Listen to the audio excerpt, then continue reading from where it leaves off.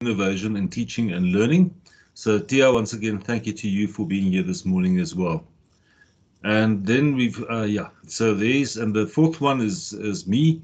I serve as the Executive Dean of the College of Business and Economics. And so this is the team this morning, and we've decided not to go for death by PowerPoint. It's utterly boring. But we would like to engage in conversation and hear your views. So the plan this morning is to provide you just with a broad overview of a couple of principles that we believe are really important in getting promoted to a full professor. Well, actually every promotion, but specifically this morning, we are going to focus on the full professorship. And then we'll open for conversation. And please feel free. And if you'd like to ask any questions while I do my bit, you're more than welcome. Megan will watch the chat box on the right-hand side while I'm explaining some ideas. And please, Megan, welcome to say, whoa, here's a question. What about this? What about that? How does that sound? Good. I see a couple of nods here. Megan, do you think that's okay? Sharp. Okay, so let's rock and roll. A brief introduction from my side. There we go. And let me just maximize this. And I hope that it's all clear. There we go. So I've introduced the team. So I think the first principle for us is to always, whatever you do, is to always plan from your strengths. And when you look at the UJ system as a whole, there are three basic components which you would find in any university, and that is teaching and learning. And in our case, this is reflected in a promotions portfolio, in a teaching portfolio. Then there's and this normally includes your postgraduate contributions.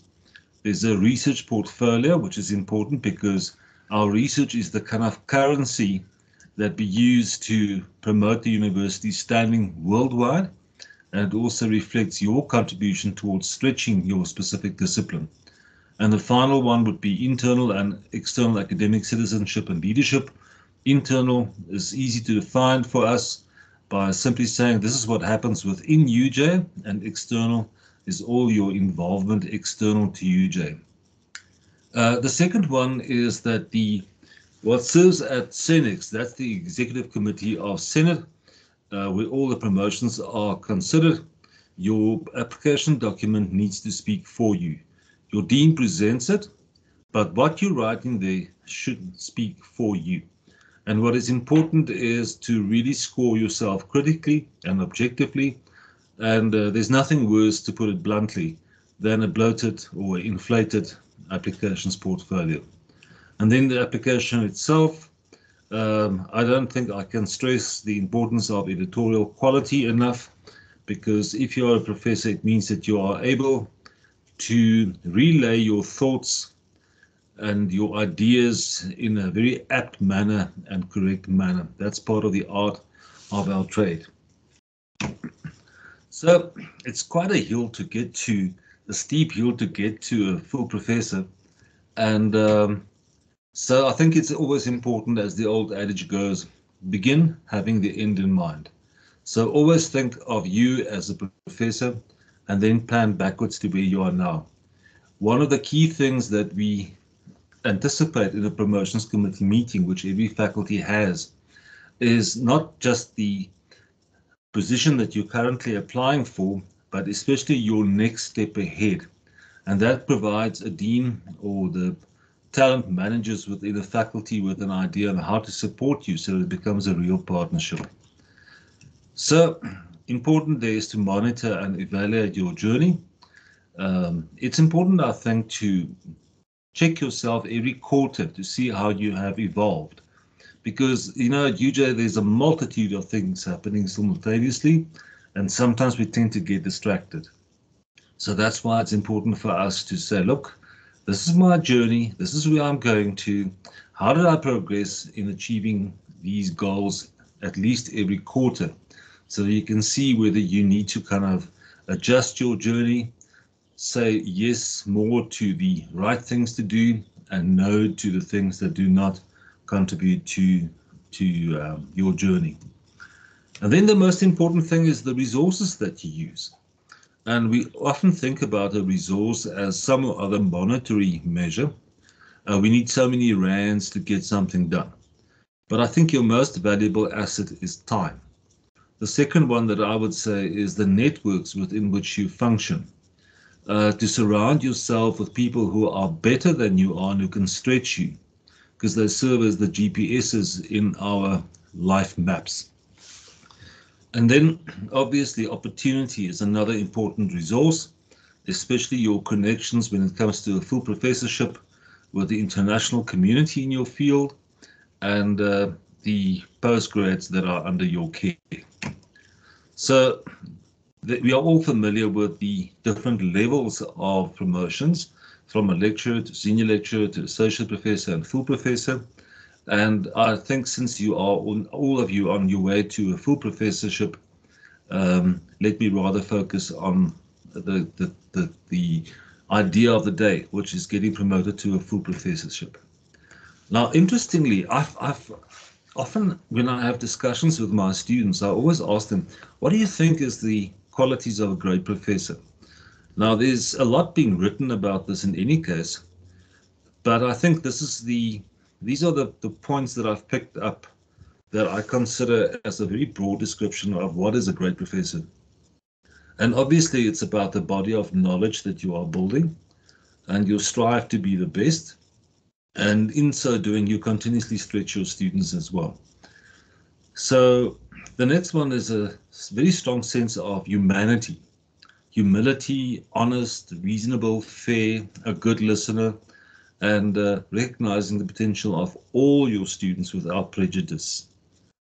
And the next one is that, the title is a great one, but the best people that I've encountered in my life, people who were my GPSs and still are, don't have an issue about being a professor. They don't think that they walk on stilts or walk on water. They never talk over your head, but they have a magic ability to take complex issues and to break it down into smaller pieces in a way that it just flows into your head with our students even realizing it. And these individuals are rare. And as one student said, if you find such a prof, listen up. These gems do not cross your path often. And then obviously passion for and knowledge of the discipline is vitally important. And I think that the passion part is important because it instills a fire, it lights a fire in our students and in our colleagues and those that we mentor. Also important is to take a leadership role in your department. And here I've mentioned to what your department is good at as much as what your department is good for. Now, what do we mean with these two phrases? What we are good at is more our kind of disciplinary aspects, what we specialize, what we write, how do we present arguments. But what we are good for is our net impact on humanity, on society in the long run. So if you're a full professor, you need to be able to look back, let's say, over a period of 3 to 5 years and say, what was the tangible impact that I've had on the people around me? And you need to be able to almost measure it, see it. Otherwise, it's not the truth. So this is just a summary of CBE. Now, the reason why I say it's just CBE is because every faculty has got a different discipline or a collection of disciplines. And these criteria are outlined in the promotions policy of every faculty. It's also broadly outlined in the university's promotions policy. But it shows you clearly that there's a huge difference as you move from AP to P. A P is the ultimate promotions within the academic system worldwide. So obviously it starts with a doctorate. I sometimes bluntly refer to as a doctorate as an academic matric, because after that the real skills development takes place. So as you can see, our professors normally score a 7 for their teaching and learning portfolios, which is kind of high. You can see it moves from a 5 to a 6 to a 7. When it comes to supervision over years, now just look at doctoral theses. AP needs to show that they are able to supervise a doctoral candidate.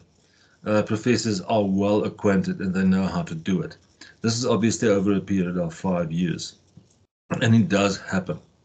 So it takes some really, really careful planning, because enrolling a doctorate candidate is one thing, but to see them through in, let's say, 4 to 5 years is a different story. So it has to be very carefully managed and planned. Research outputs, units on average per year. You can see 3 is not strange for a professor. And then obviously, not just how many people read your work, but how many people integrate your specific arguments into their work. And these are citations. So you can see there's also quite a stretch there. And as you move into the professoriate, we pay more attention to Scopus and other sources, where your worldwide recognition is kind of recognized. So there you see Scopus citations, about 40, H-index 3. So our professors are really world leaders in their field. And this is what this index indicates. So this is at least 46%, or you're at least in the top half of worldwide researchers. Grants, obviously, we're becoming more and more dependent on external sources of funding because postgraduate work is really expensive. So external grants is really important. And as you can see, there's a considerable internal and external role that our professors play within our system. So that gives you, and just think how these are mere numbers, but that relate quite well to the 5 points that I've mentioned earlier. So this is kind of like almost a refresher for you because you have already been promoted previously, but it's just, first of all, what you consider is the weight of these, and this is the university's policy. So there you can see the 4 KPIs, key performance areas, and then this provides you with the opportunity to weigh yourself. And the weighting tells us what are you best at. Obviously, the higher rating, the better you consume, the better you consider yourself to be. So you always plan from your strengths. So what are you truly great at? And I think it's even so important that before you put your pen on paper, so to say, that you figure out where is your specific strength. Is it teaching? Is it research? Or is it academic citizenship and leadership? The top 2 are really important. That counts for about 60% of the story. And academic citizenship and leadership for the remaining third. So what is also now interesting in terms of the university's evolution, and especially over the last 600 days since we started to encounter lockdown, is that teaching remotely and in a hybrid model is really evolving into an art. And we see more and more articles on the scholarship of teaching and learning emerging. It's actually quadrupled over the last 3 years in the CBE's case. And I'm very proud to say that there's a great deal of innovation across the university, which is to the benefit of our teaching and learning portfolio. So as I mentioned, these 2, teaching and learning and research, need to weigh at least a 6. So it could be a 4 and a 2, it could be a 2 and a 4, 3 and a 3. If you're an all-rounder, it all depends on what you consider what you are best at. Then the scores kind of reflect how good are you relatively to your peers in your faculty. And for example, here you can see that this person considers, let's make it a lady, best at research and innovation. And then obviously the score here is a little bit higher. You've got a TPAC score of 6. You multiply this by this, it gives you this. You add it all up and it gives you a 66. And the interesting thing here is that the total for associate professor and full professors here need to be about a 6. And this has been changed university-wide. The policy has just been approved. There's also a 6 for research and innovation. And then finally, for a senior lecturer, you know it needs to be add up to a 50 and an AP 65. And for a full professor, to an almighty 75. 75 sounds like an easy target to achieve. But actually, when you start to compare yourself with your peers, it is not that easy at all. So I'm very proud of our professors who at least got a 75 score in this regard. So how do you rate yourself in these? There's a rubric for every faculty, giving you a sense of what the key performance area is, what kind of scores, and a very brief descriptors of these. Sometimes in some faculties, they are in more detail. It all depends on your faculty's approach. So here are two, just to give you a sense of, you can see that these two candidates applied for senior lecturer. They both got the same score. However, their weightings differ. And you can see that the candidate here at the bottom had a stronger footprint in research. The other one had a stronger footprint in all-rounder with a stronger footprint in teaching and learning. But the fact of the matter is that there's really more than enough opportunity for you to express your strengths and to validate this through your applications document. Interestingly here is the teaching portfolio, or the actually portfolio of one of our colleagues, and there you can see all the various aspects. This is a real one, and you can clearly see here that the range here is substantially, there's a lot of variation here, and it shows you that there's more than enough opportunity for different people to get promoted based on their strengths. The teaching portfolio is a matter that Prof. Sivan and Prof. Tsalepis is not going to talk to. I just made some notes here, but the way in which I think and that I like to do is I use this kind of system for me. So even before I start to write something, or type something rather, I take stick-it notes and paste it all over the show as my thoughts come along. And then I start to sort them. And once I can see how my argument is structured and what I'm good at and what I'm good for, I can start to write my teaching philosophy. So, but I'm sure that Tia and Sivan will continue with this. Just some notes on the teaching portfolio. You develop a teaching portfolio. You know that as well as I do by now. It's submitted to TPAC, the Teaching Portfolio Assessment Committee, and they recommend a score to CENEX. CENEX doesn't always follow their recommendations because the dean obviously argues a case, but it's a very strong recommendation, and it's, I would say, probably from my experience, 1 out of 10 cases, the CENEX preferred the faculty's recommendation. So there you can see all the various categories that are considered by teaching and learning portfolio. Now, interestingly, we often say, and I think, remember, we are management scientists and we specialize in leadership development. So with pretty much a corporate focus. So we find it hard to understand all these teaching philosophies because it's really, really beyond our discipline. But it's really interesting to consider something new, a new approach, a new philosophy. It kind of actually helps you to figure, but why am I doing what I'm doing? What are my strengths? What are my gaps? And so after all, when people who got promoted reflect on this journey, I've only heard positive comment. Then there's internal and external leadership, and some brief comments on this, what it's about. And it's therefore good to have a conversation with your line manager or your dean about the work that you are doing. And sometimes we do things internally that we just think, you know, it's a run of the mill. We do it every day, so what?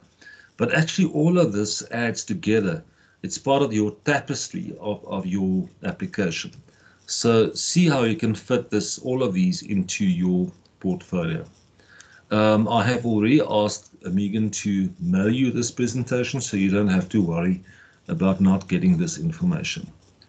Now, here's a red light. You know, all of us like to serve, and we sometimes get so involved in institutional and in departmental or faculty level activities that we tend to forget that time is your most valuable asset. And when the end of the term arrives, then you think, oh my word, I have spent so much time on other things that I neglected my promotions journey. Just be careful, maintain a very careful balance, and monitor and evaluate yourself on a quarterly basis. So in conclusion, what I've tried to evolve, a professor is a super scholar. There is in the middle an applications document which is available to everybody. And then finally, Robin Williams in that formidable movie, Dead Poets Society, where the role of a teacher comes to the fore. I prefer the word teacher above lecturer or professor because the impact of a teacher can never be measured. It just lasts an eternity. So, as I promised, we will hear from the horse's mouth. Prof. David, forgive me for using that kind of analogy, but I think this is exactly it. Very proud of Prof. David Powie. He recently got promoted, and there you can see an idea of his portfolio. He's got a teaching TPAC rating of 7, 10 research outputs over 5 years, tremendous climb in citations. His grants were good. He completed 13 masters and doctorates, and he takes care of the doctoral portfolio within the Department of Business Management, which is probably our biggest department within the CBE. It houses about 7,000 students, and then also external academic citizenship and leadership. But here you can see a very unique profile and a very neat profile. So with this, I think I've come to the end of my brief presentation. And so, David, it's my absolute pleasure to hand over to you. May I introduce Prof. David Powie. Tell him the story, David. Thanks. Thanks, colleagues. Thanks, Prof, for the opportunity to be invited here to this session. Just to tell my brief story, I joined the academia in, late 1997 from the banking industry. Then I remember when I joined the academia, I had 2 opportunities actually because I used to work for Standard Bank, and I had one offer from the Wheels of Africa and one from the institution I worked for, the Technicon of Vaal at that time. But at the time, I was already working on my master's. So I thought, well, I think my passion was really in the area of academics. And I joined the Technicon then, and immediately I enrolled for my PhD, which I also had the opportunity to work with a professor from the University of Tilburg. So I spent some time there, even though I did my PhD here locally at Vista University. But spending time there really opened my eyes. Remember then, Technicons were still really redefining themselves. And in fact, I think early 2001 or so, they were then called Universities of Technology after the shape and size document. So there were very few colleagues within UOTs and Technicons who had PhDs then. And so it was quite, an honor for me to be one of those few at our institution in 2001. And then one can imagine that here you have institutions that need to spend a lot of time trying to develop their own capacity internally, and had that opportunity to do so, got promoted to the senior lecturer. And then those institutions, those who came from technicals, remember the position of principal lecturer. And then from there, got involved in other activities within the department where we changed curriculum so that we align it to, university status and qualifications. Those days colleagues from different technicons used to work together, through a forum called CERTEC. And so we had to move away from that and, work on our own in terms of curriculum development, teaching, and so on. I then became an acting head of department for a while, and then eventually the head of department, and then also moved away from the academia and was asked to help in other areas, because for those institutions then, when you had your PhD, it was almost the end of the road.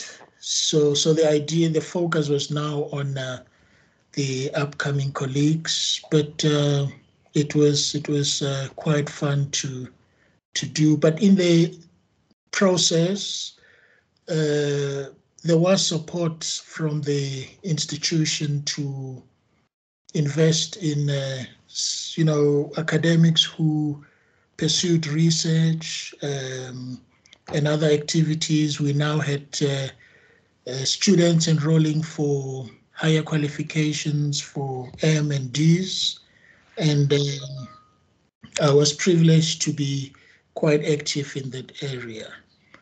I remember, I don't know if Prof. Van Lill recalls, he actually came to motivate a group of academics who were then, were on this HELM program, Higher Education Leadership Management program, and we were somewhere in Kempton Park with colleagues from the different universities. So the idea of that program, not sure if it's still in place, was to identify individuals who would then, serve on leadership positions. But my passion for research remained, and I decided that I need to refocus and really immerse myself in the research activity. I left the University of Technology in 2014, joined University of Johannesburg in 2015 in January. And that offered an opportunity to really catapult my research career, because then there were many more colleagues with the right qualifications. The college was much bigger. There were more opportunities for growth and development. And I continued, fortunately, with the support from the department to focus on what was my passion, which is postgraduate students. Because for me, I think that's one area which I must say helped me so much in progressing academically. The ability to work with postgraduate students, both M and Ds, and more recently even the postdoctoral research fellows. And that's where much of my research output comes from. So from interacting with other colleagues, I noticed that really, upon reflection, that moving from associate professor to a professor, it's the most difficult leap.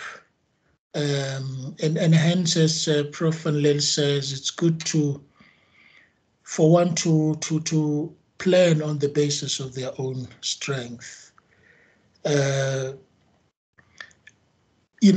you talk to many people, there are different views about how long it takes to become a professor.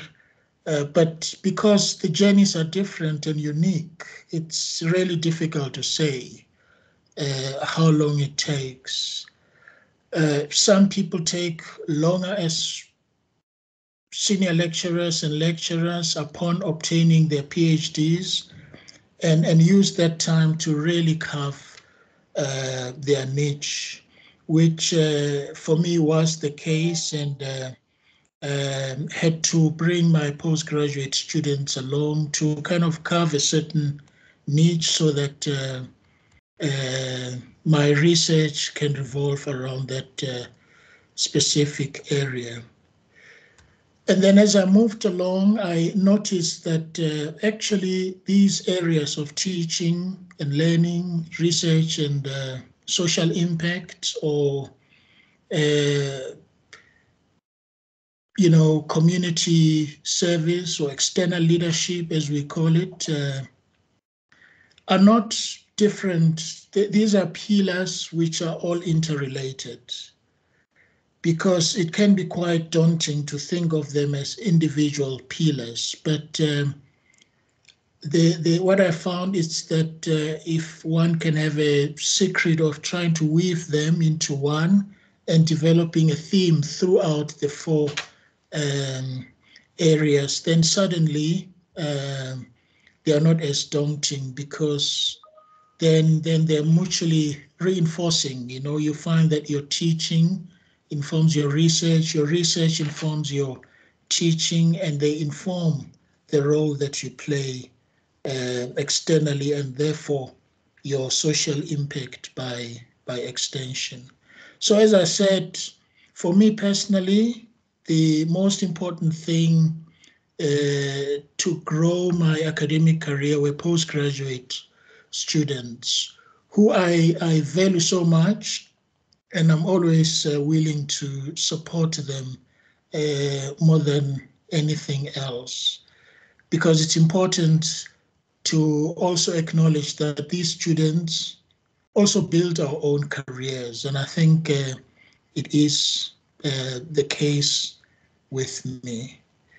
I'm also deeply grateful for the high levels of collegiality I've received within the department and the college broadly. It's that support, that encouragement, advice from senior staff, from the dean and others, that really helped me to be who I am today. So it's not possible to do this on your own, even though it's a lonely journey. But there are people who are there to really support us, like they have done with me.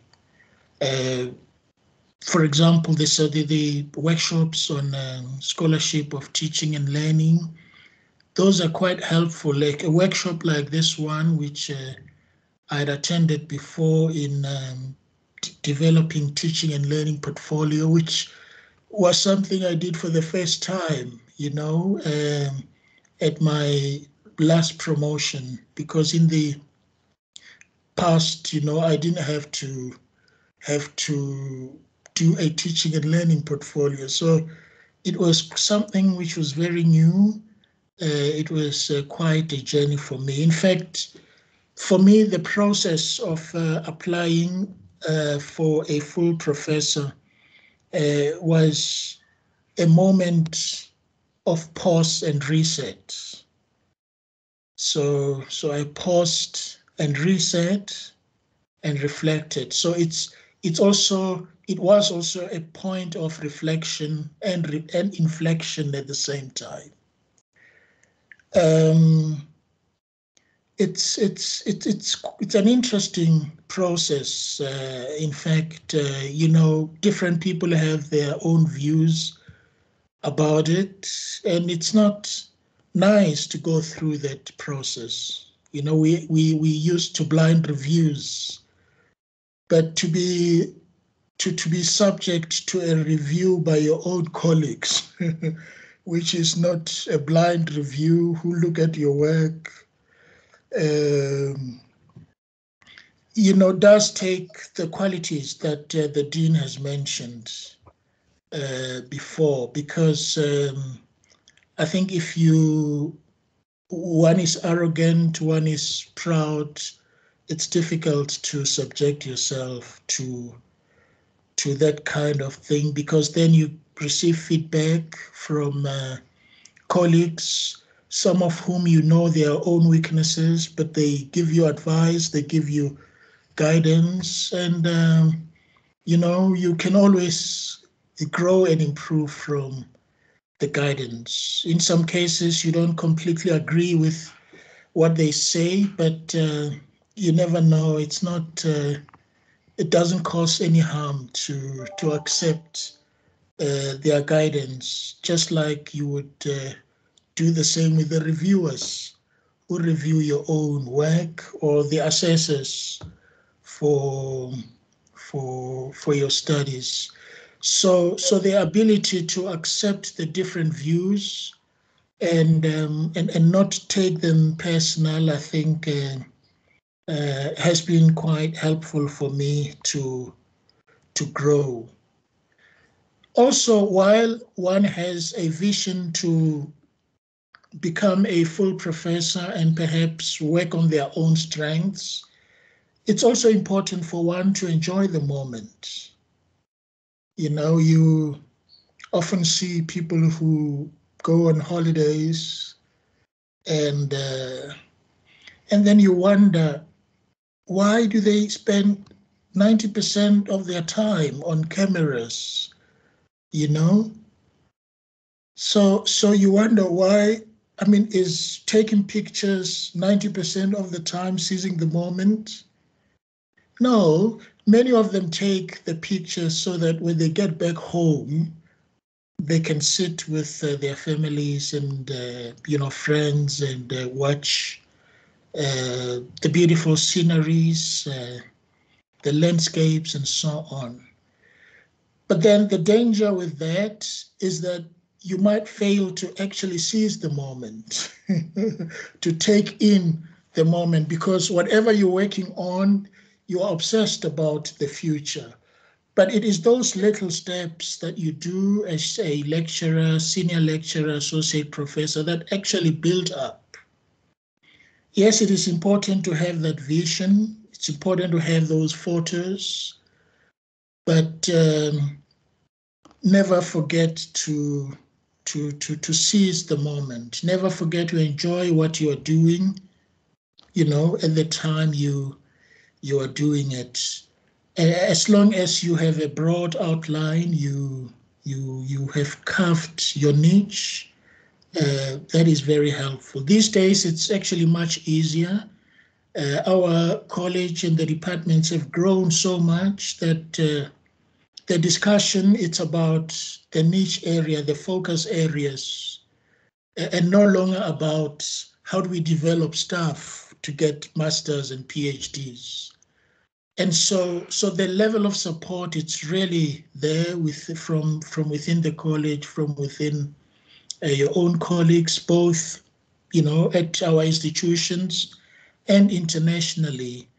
So never hold back from working on to carve an area that people haven't really thought about before. I mean, we live in a world of transdisciplinary, interdisciplinary research and so on.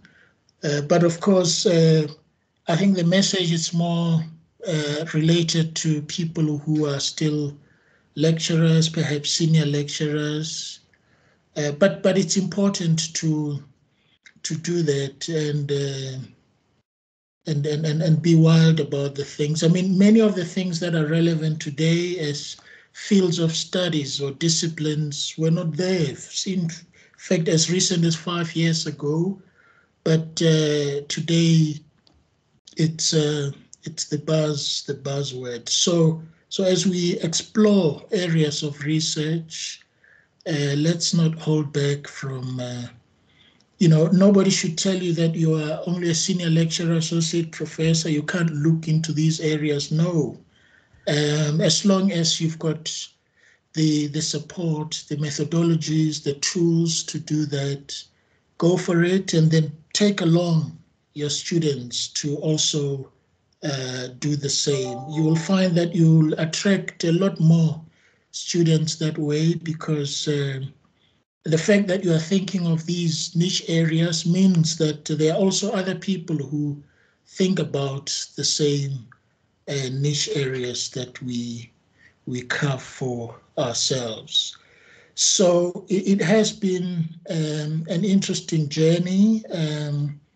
It's been a journey of lessons, for me personally, because I've learned quite a lot from my students, colleagues, locally, and colleagues I met at the conferences and on some of the international forums that I belong to. So learning, it's really very much part of the journey, and it's something that really never stops. But I think it's not. It's something that can be achieved. Every thing that you go through in life, has a lesson. I read an article on Weekend, talking about the impact of lockdown on women academics and how they've, in particular, been affected adversely by the lockdown, and because they've had to juggle a number of tasks, and as a result, many of them, have suffered depression.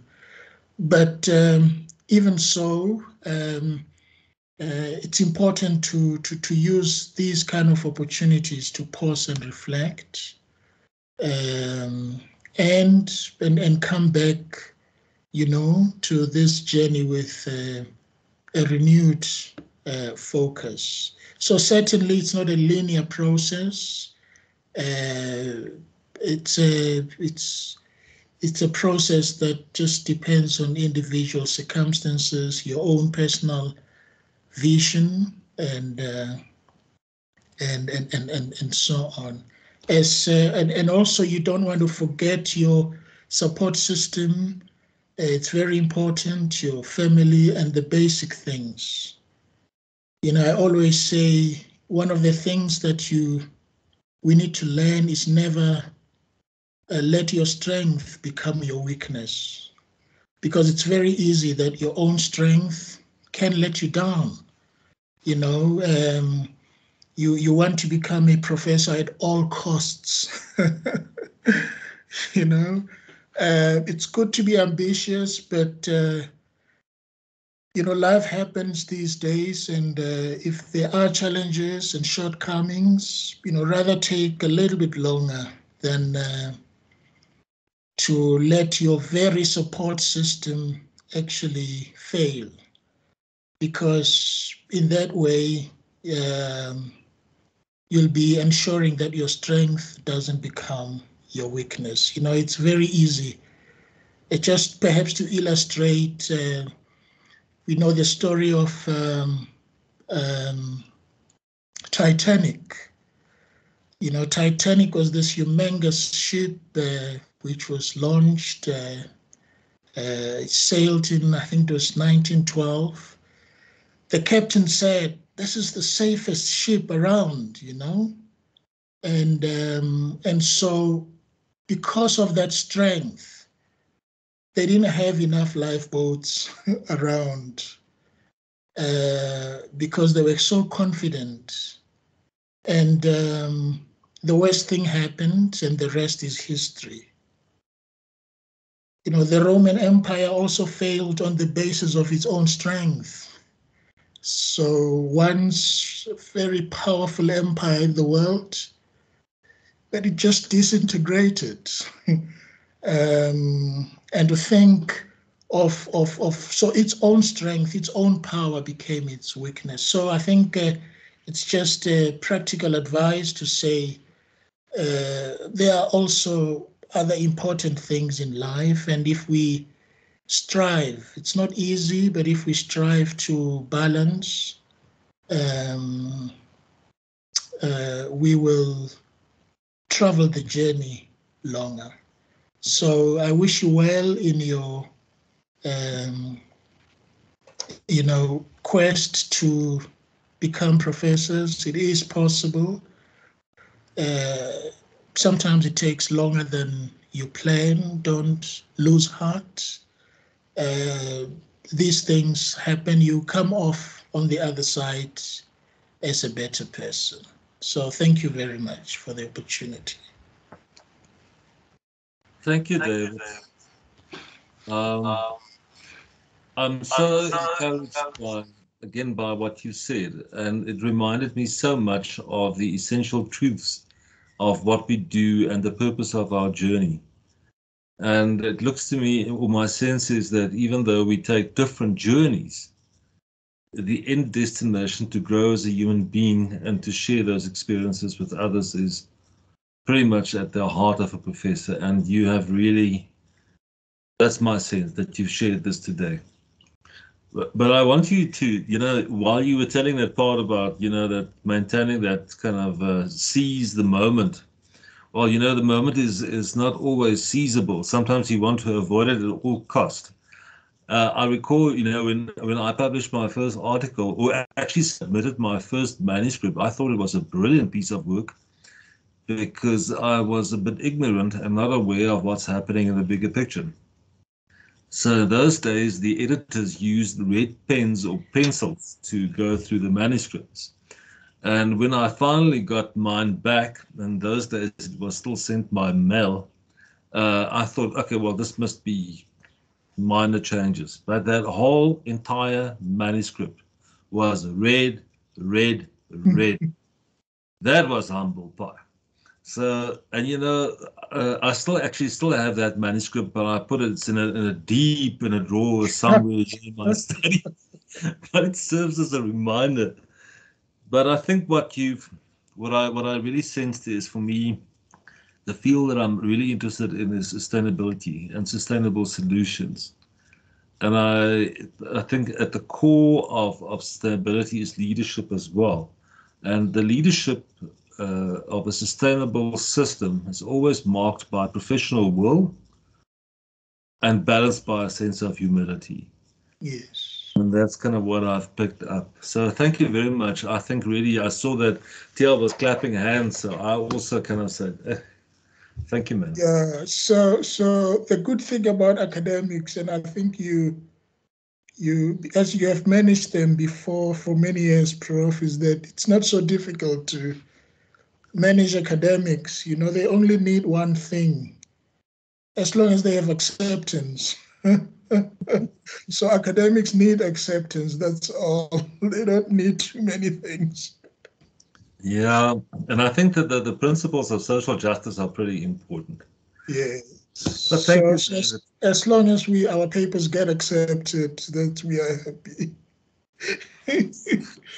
Indeed. So our next speakers will be, or kind of conversationalist, will be Prof. Sivan Chetty. Just to give you more background about him, he serves as the CBE's Vice Dean for Teaching and Learning.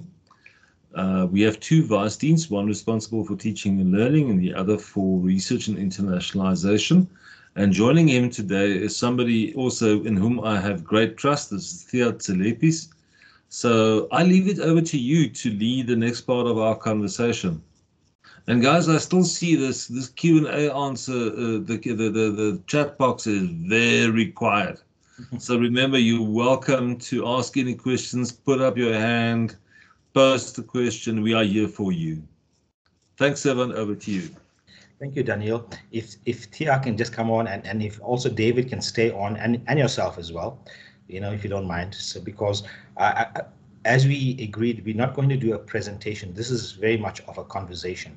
But I just want to comment on David's presentation of his own journey this morning. David, I must say, you know what, you come across to me as somebody that is, really.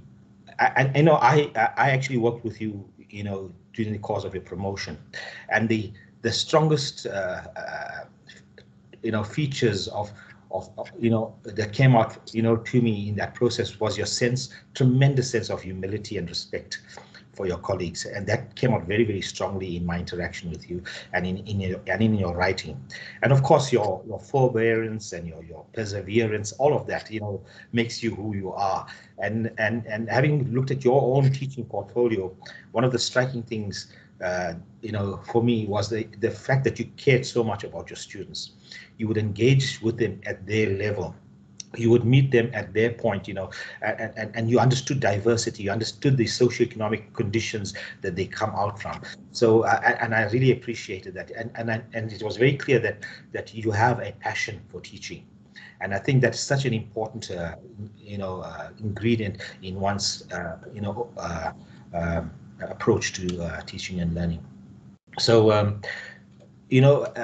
Tia, he plays a very important role with me in assisting and mentoring colleagues in the development of the teaching portfolios.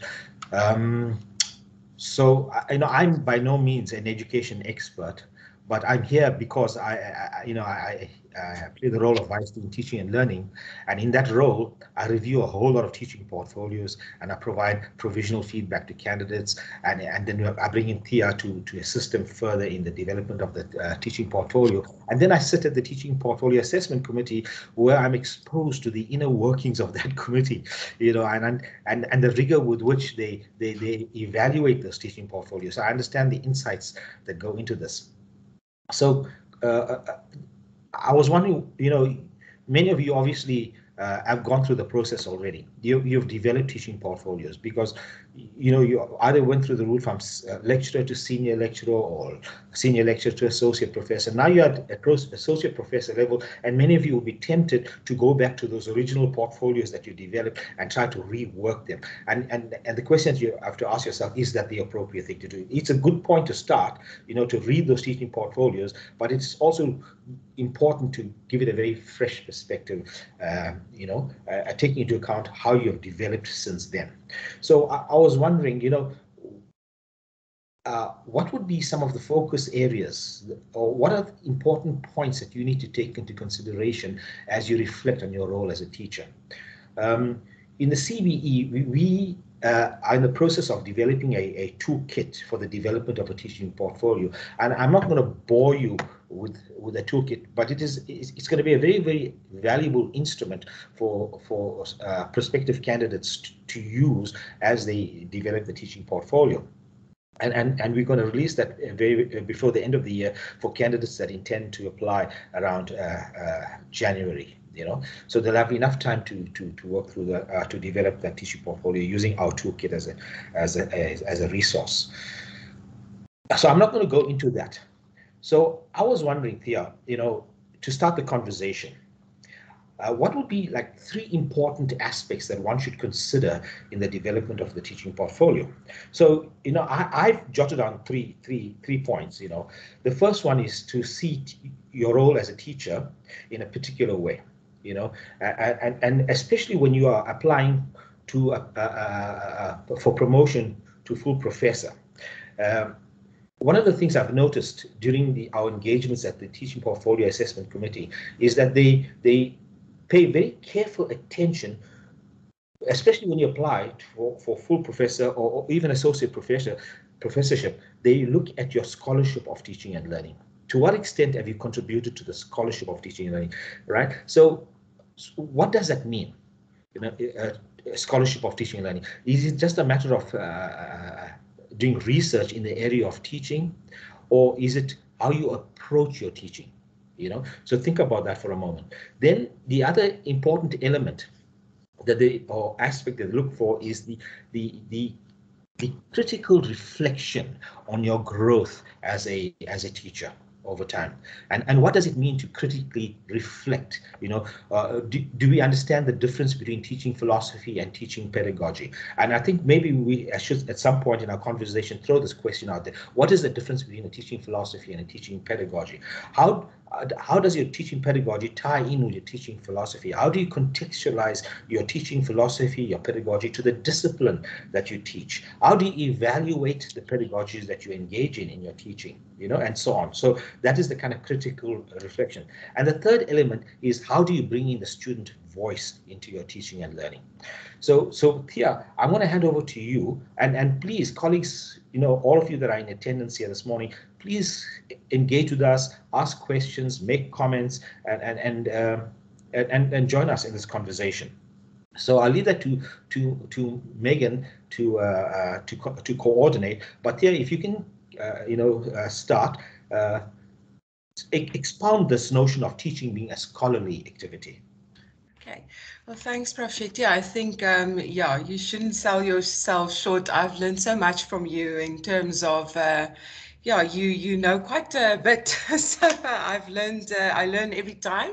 And I must also just thank you for making me part of the panel. I learn with every AAMP session, I learn something new. So also being on level 3, and I think if I've listened to Prof. Fui this morning, if I can take him as an example, I think he wouldn't mind. Then when I listen to him speak, and I think just to be practical about it, then, how he went about his teaching portfolio, it's obviously that sense of self is the first step. You know, just a strong sense of self, because particularly, I think, on level 3, going for full professorship, that is the first thing. And then, of course, he made mention the whole time of his niche area. So scholarliness, of course, in your teaching portfolio then would play out in your niche area, but also then in how you go about, teaching and learning scholarship, which means all the nice things that we write about the scholarship of teaching and learning. Now, we are not always taught in teaching and learning, and we don't always know the jargon, but as we reflect on what it is we do, so first of all, just a strong sense of self, then asking ourselves what it is we do, how it is we do, and most importantly, why it is we do. So if we can answer that questions to ourselves, as Prof and Lill talked about those little post-it notes, just, going down back to the basics and answering ourselves those basic questions, one can really just ask yourself, okay, so where is the scholarliness in the niche that I teach?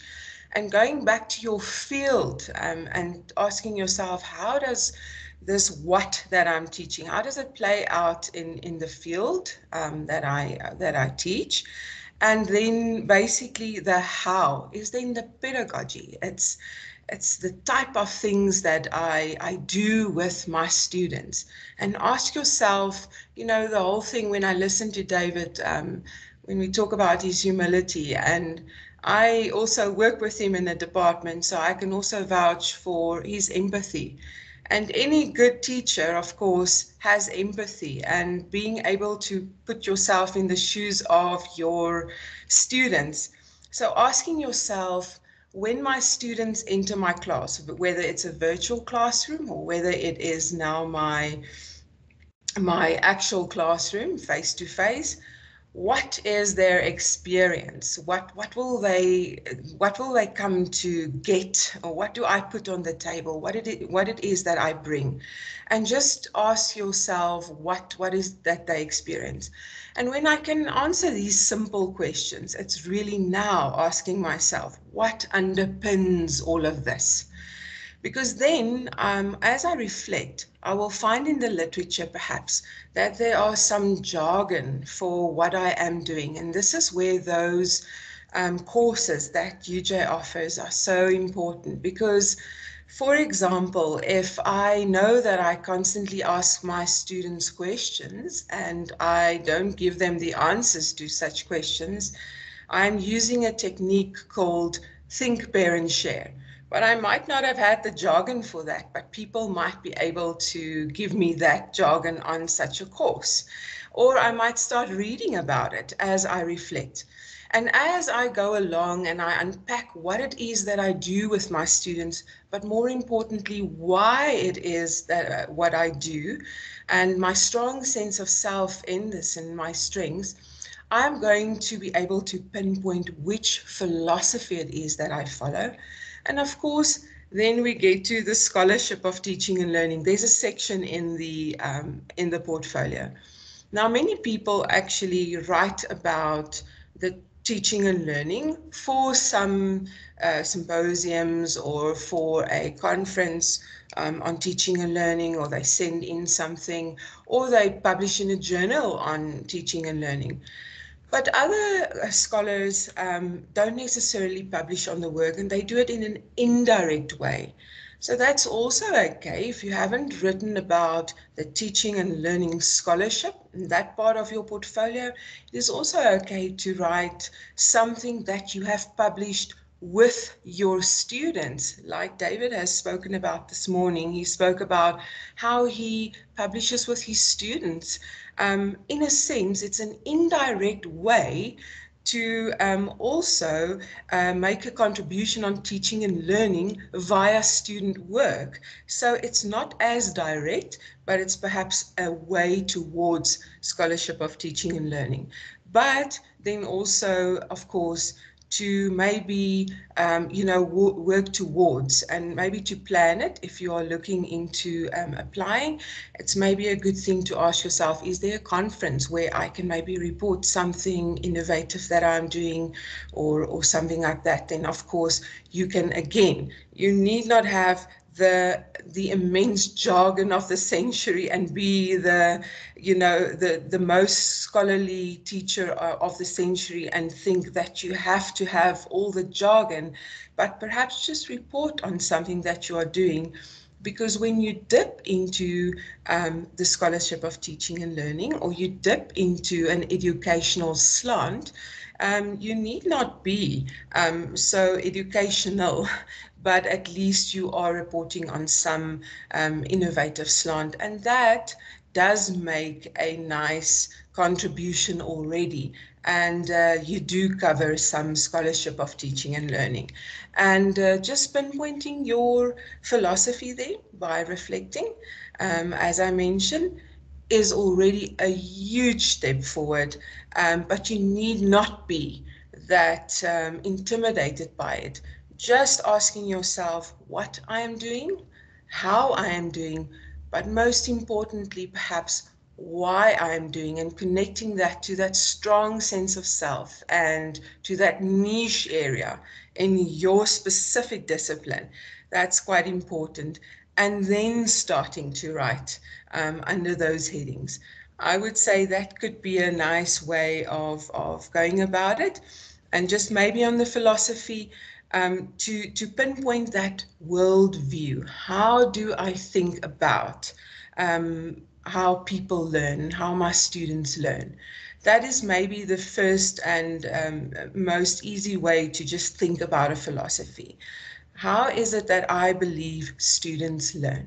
And that's typically if they ask you in an interview also, what is your teaching philosophy, instead of going into the philosophy words at that stage, because one could perhaps wonder and not know the words at that stage, or the philosophy. That's not the most important thing. The most important thing would just need to be how you believe students learn, and unpack it from there. And you can always go back to the literature then on Full Professor. That would be important to get the meta-theoretical word then for your portfolio. But Yeah, they can also help. Sometimes we do these teaching student evaluation reviews, and you need to have at least 2 of them in Yes. your portfolio. Now, I've also kind of hit some pretty bad reviews. How do you deal with that? Yeah, we all get the bad ones as well, and especially when we challenge students. So it's how you frame it. So many students will actually, and sometimes it's a matter of, you know, students didn't understand, or students didn't quite get what you wanted from them, or students just felt the challenge was just too great, and which is also a good thing because you challenge your students. So the good thing is to actually go and unpack that comment. So it's important to comment on the bad comments. Don't leave them out, and don't not comment on them. That's gonna count against you. So what you need to do is actually address them and say, in these reviews, this is what I got. I was quite surprised by it, or I was, address the feeling or whatever it is that you felt when you saw the comments, and it's quite okay. And say what you then did about it, because as we got those comments, obviously we addressed it. If you did nothing about it, well, that's probably also going to count against you, because when we do get these comments, we have to reflect on them and we have to do something about them. So, you know, when students say, oh, this lecture was completely disorganized, I didn't know what was going on, perhaps you could say, well, I then realized that the communication wasn't strong enough. The next quarter, what I did, or the next semester, what I did was to, you know, put an announcement or whatever the case might be. Or I found that students felt unsafe, and this was important to do it this way. So don't take it personal, but maybe address it. Don't let them think that you just ignored it, because that would count against you, and use it as a growth, you know, something to show growth. And that I think the TPAC committee would see that as quite a positive.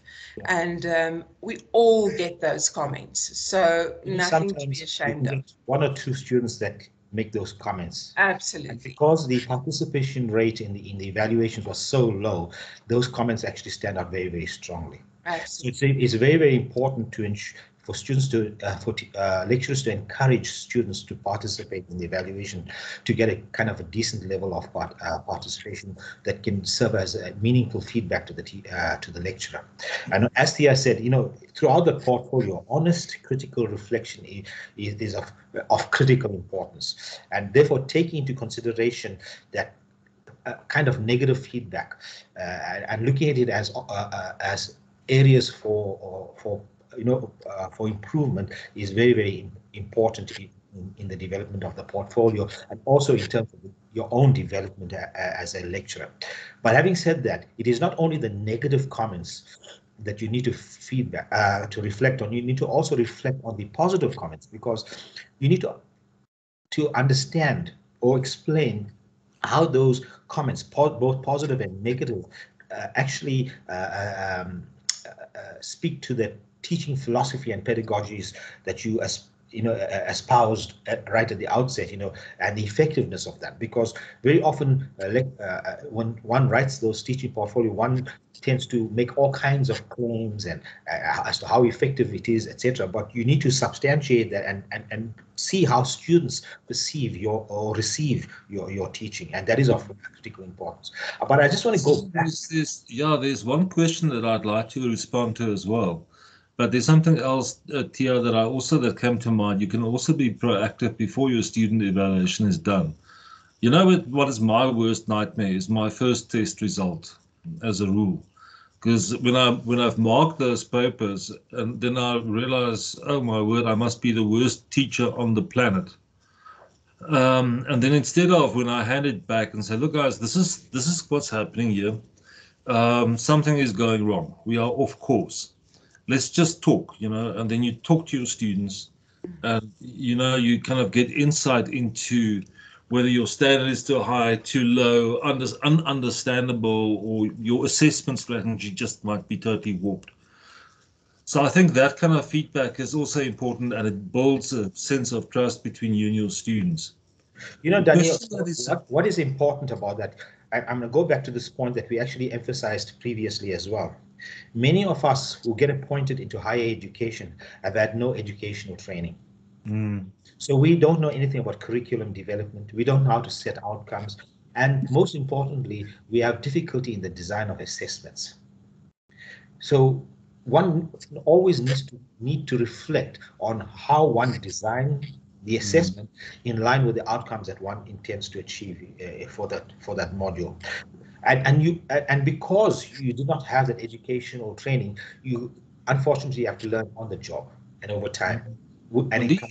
And your classes changes from semester to semester. Every group of students are different. Yeah. The question that was posed here in the chat box is, and I will read it. Can you expand on the role of a dean in one's application? Can the dean decide not to submit one application to Senex even after the application has been recommended by the faculty exco? So the answer to this is that there's a promotions committee in every faculty. I can't speak for other faculties, but in our case, it normally consists of the dean, both vice deans, as well as the director of the school, plus the candidate, plus another a head of department or director of school, so that we have a balanced view. And we are also sensitive to diversity in composing these panels, because you get a far richer assessment of an individual's work. What we also have in the back of our minds is how previous promotions that have succeeded, how does this particular promotion on the table, the portfolio, compare to previous successful promotions? So I think we've had some serious disagreements within the promotions committee, but I think we've always reached consensus. And I can assure you that I won't take a poor, no, there's no such thing as a poor one, an underdeveloped promotions portfolio to Senex. You always look for, as Tia and well, everybody has said, you look for the strengths in that portfolio, and you make sure that the argument is coherently presented in the same manner in which you assess a thesis or a dissertation. And then you make sure that its editorial quality is 100%. And I'm absolutely a sticker for detail when it comes to that. So I don't think that a dean has no, I can't remember that I've ever vetoed a application on which we've agreed on. Daneel, our process at the CBE seems to be very different from the process that this candidate, from the faculty that this candidate will raise a question is coming from, because it seems like they have an executive committee that evaluates an application and makes a decision, and thereafter the dean seems to have some kind of a vetoing rights. Ours is the dean is actually involved in that so-called executive committee that we have. So there's no step after that before it goes to Senex. You know, so in our process, the dean is intrinsically involved in that consultation that takes place in that let's say our college promotions committee, and a decision is taken there together with the candidate as to whether or not to take the application forward. So the process that seems to be implied by what's the name, Beleno, from the faculty from you know, the relevant faculty seems to be a little different from the one that we follow. I think it's very important that your promotions committee have a conversation with your candidate, or actually, let me frame it differently. You're having a conversation with your colleague, and it's important to bring the best out of that colleague into that promotions document, so that the candidate's profile is well represented. Yeah, and that takes. I think it normally takes once we get it.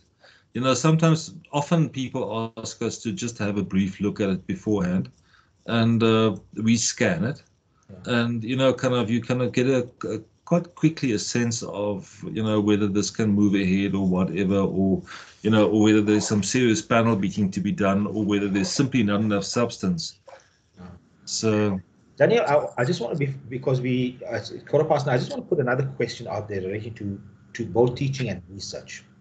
I want to know how many of the prospective candidates here, this morning, have a sense that teaching and research are competing goals. And as a result, they tend to focus themselves differently in order to achieve the highest possible kind of evaluation in order to get promoted. How many of them feel that teaching or research seems to be getting more importance than teaching, and as a result, they focus their attention more on research to get the research output and less on teaching? I'd like to get a sense of that, because there's an important point that David made earlier on about both teaching and learning informing each other, being mutually inclusive. But how many of the candidates this morning feel that they have the perception that teaching and research are competing goals in that in their career and in their aspirations to be promoted?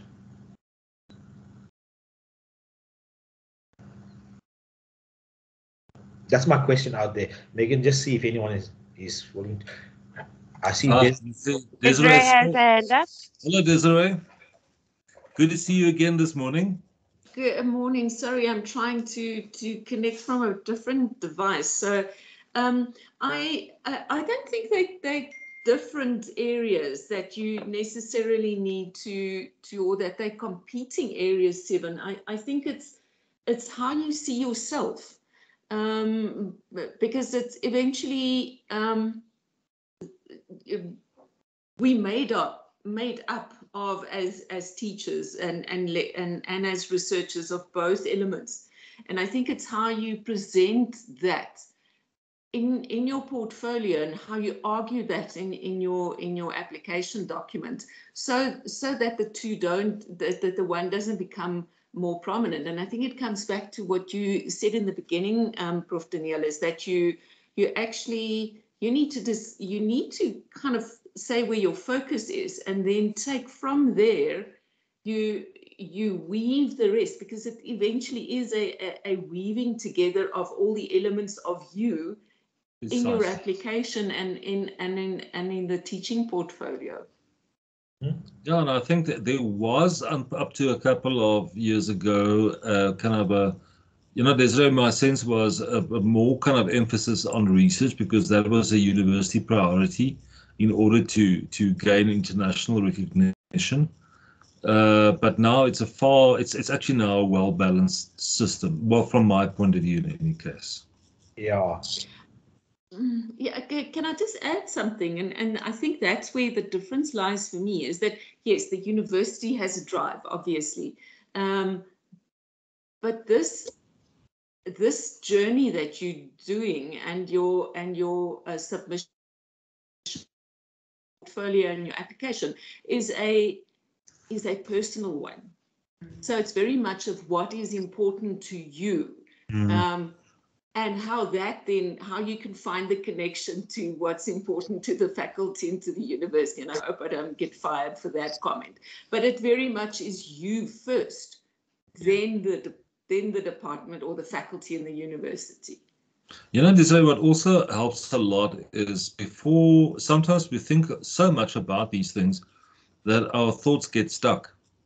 So it's always a good thing, to reach out and talk to other people. Not that easy, because as academics and by our training, we kind of sometimes get a bit obsessed with how clever we are, and that we shouldn't reach out and ask other people and actually admit that we don't know everything.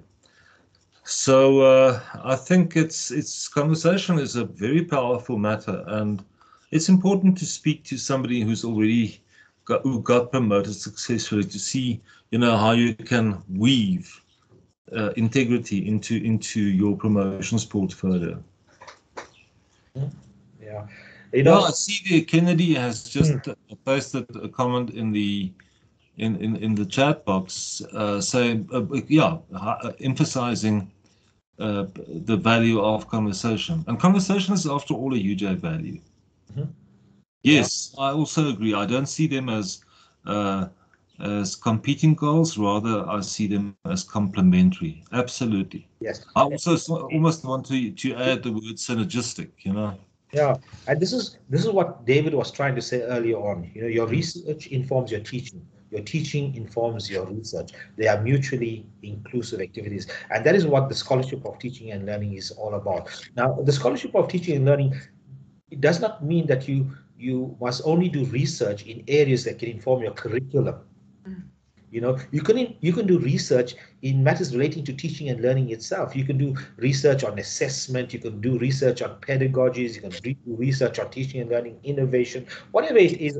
You know, and the advantage of doing research in teaching and learning related areas is that it'll count both towards your teaching, the evaluation of your teaching, as well as to the evaluation of your research, because every out unit that you produce that's in the area of teaching and learning is seen very favorably in the evaluation of your teaching portfolio, and it adds to your research credits. You know, so yeah, so teaching and research, they are, as many of you have indicated already, they are complementary goals. You know. Colleagues, we have about 5 minutes left, and I don't want to exceed Daneel, I'm time. sorry, I see Jackie has a hand up. Jackie, over to you.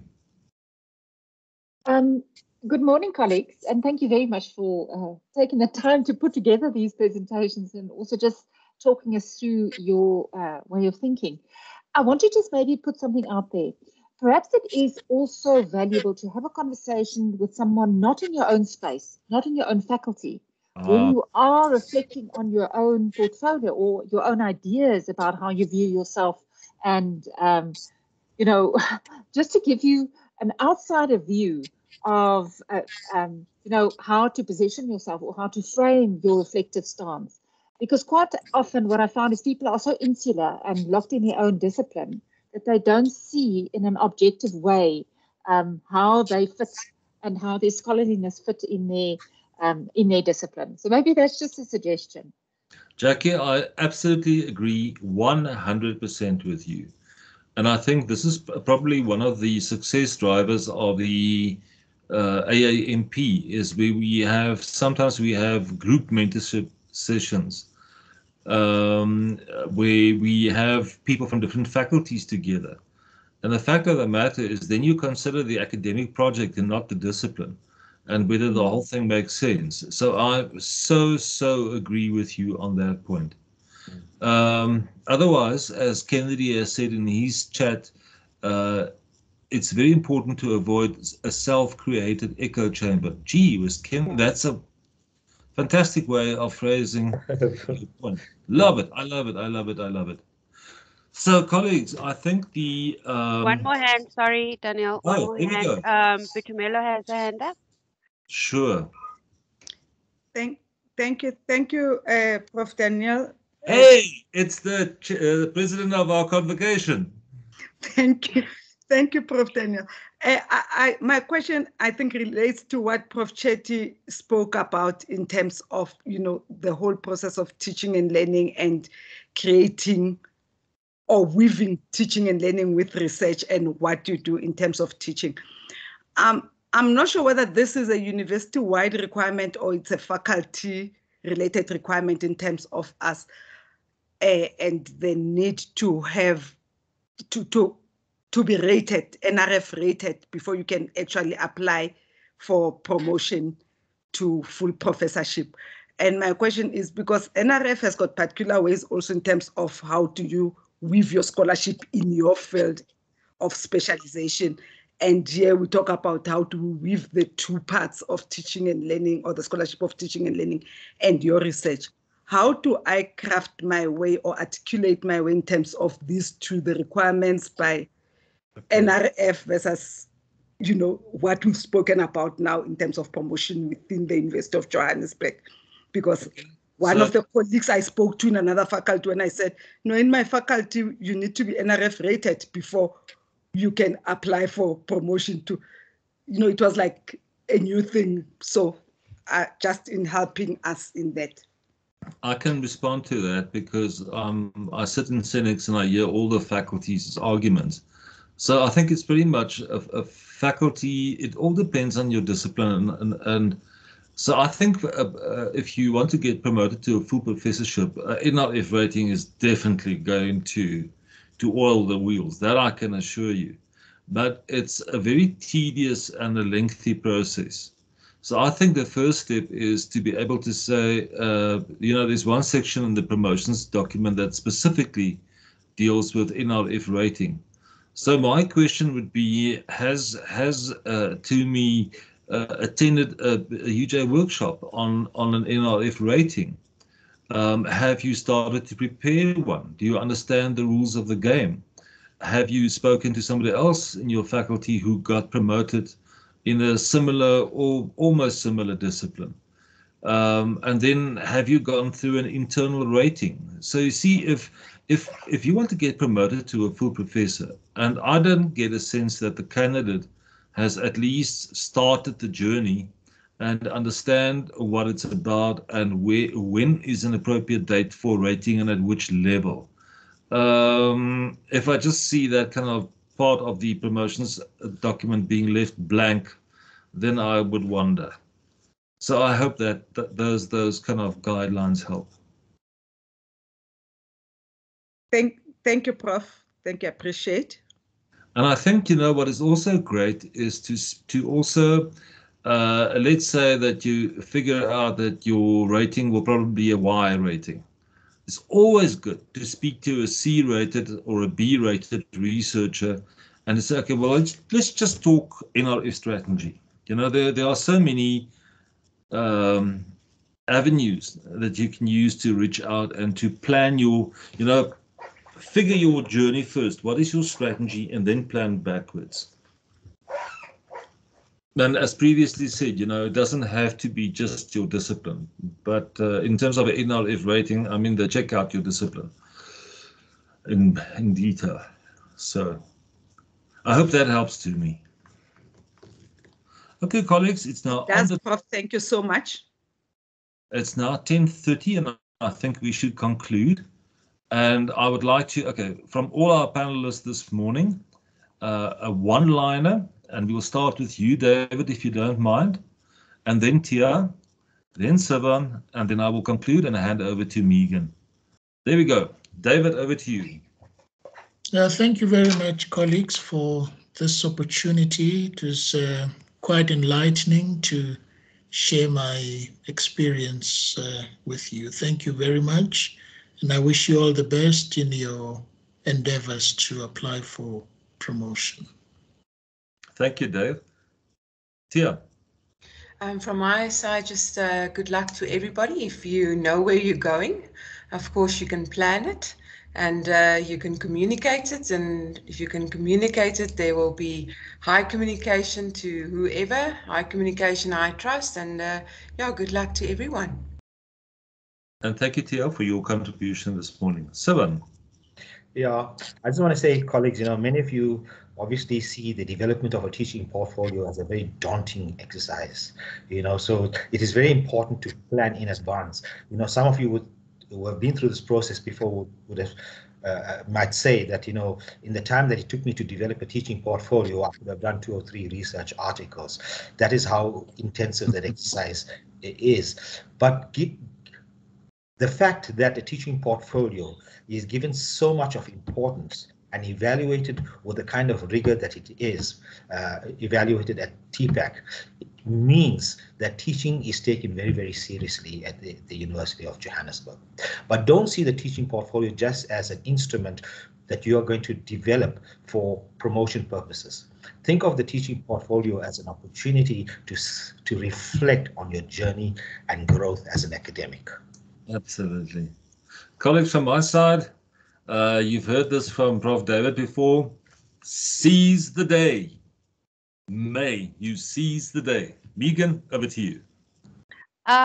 Before I say thank you, Sivan, there was a question if you can share your toolkit, please. You're muted. Yeah, The toolkit is done specifically in the context of CBE, but there are a lot of general principles that others can use in the development of the teaching portfolio.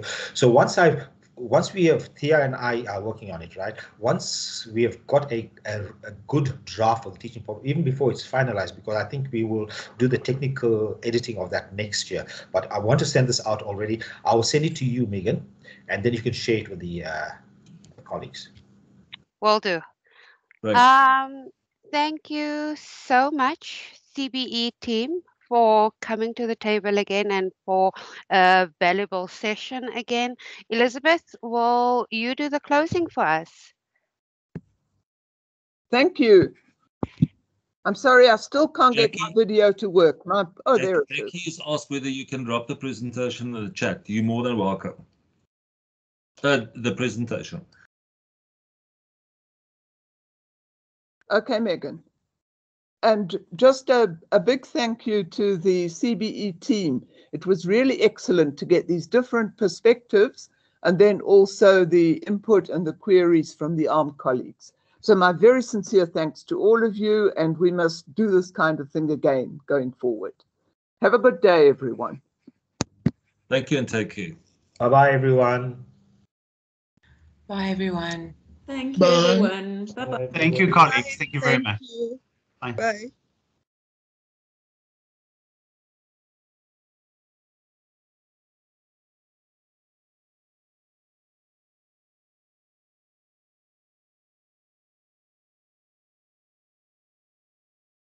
Thanks, guys. So, Megan, you're going to drop the presentation in the chat. Okay, you're muted at the moment. Sorry, Yes, I can see the lips moving. I'll do that now. I've also emailed it, but I'm putting it in the chat now. Okay, And fabulous. then Thank you. we'll send the link to the recording also. Okay, brilliant. Okay. Okay. You must have a happy day, hey? Thank you, you too. Ciao.